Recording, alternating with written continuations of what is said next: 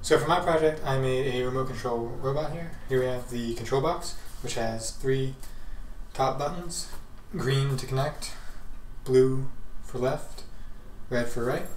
1 button on the left side, which controls the front motor, which switches to controlling the front motor. And 1 switch on the left side, which turns both motors forward, and then when you press 2 buttons, they reverse. 2 switches on the right side.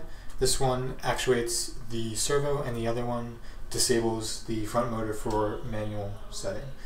So in here is an Arduino Uno, which takes all of these inputs and sends them over to the computer running processing, which then displays the inputs and sends over to the robot, which acts on the inputs with the Arduino Mega and 4-channel H-bridge motor controller.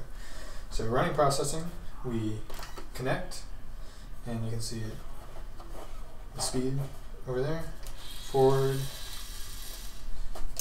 all forward, reverse, and then front,